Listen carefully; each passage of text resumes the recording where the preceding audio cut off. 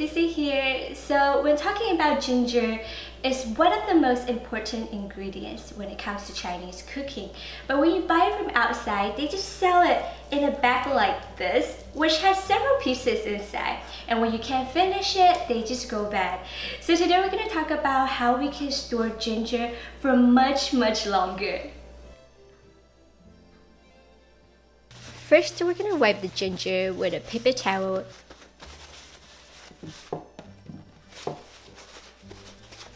And then place it in a Ziploc bag.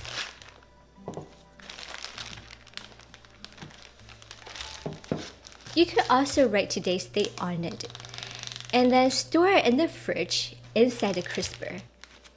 And by doing so, the ginger will stay fresh for at least 1 to 2 months. And we're going to take out the skin of the ginger. You can either use a spoon or a peeler. And then we're going to slice the ginger. You can also mince it. Then place the ginger slices in a Ziploc bag. It's also a good idea to write today's date on it. And simply put it in the freezer. So when you need to use ginger, you can just take out a few pieces that you need and you can use it in stir fry or soup. It will stay fresh for up to 6 months. We're going to place the peeled and sliced ginger in a jar. Then fill up the jar with vodka. You can also use other alcohol that has at least 40% alcohol concentration.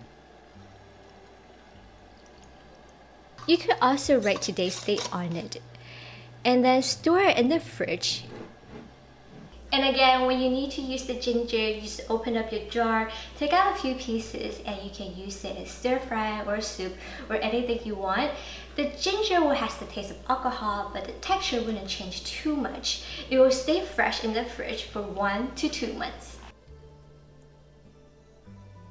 This jar is super clean. I sanitized it with boiling water.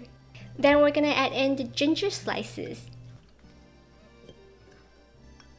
dry red chili peppers, Sichuan peppercorns,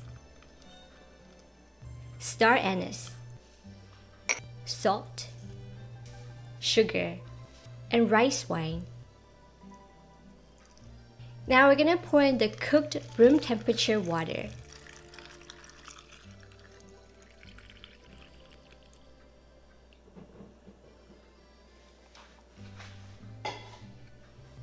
And stir with a pair of sanitized chopsticks. Cover the jar. Now we're going to put it under the shade in room temperature for the next 5 to 10 days. Then put it in the fridge.